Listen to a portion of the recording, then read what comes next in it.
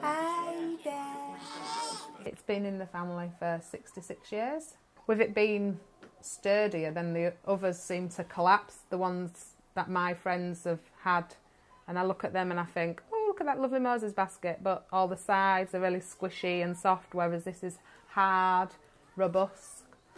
When I was pregnant with my first child, Autumn, who is now 8, when I was pregnant, obviously it was put into the family that, oh, Leanne will have to have the family Moses basket, and I was a bit dubious, thinking, oh, what is this Moses basket? Because never seen it before.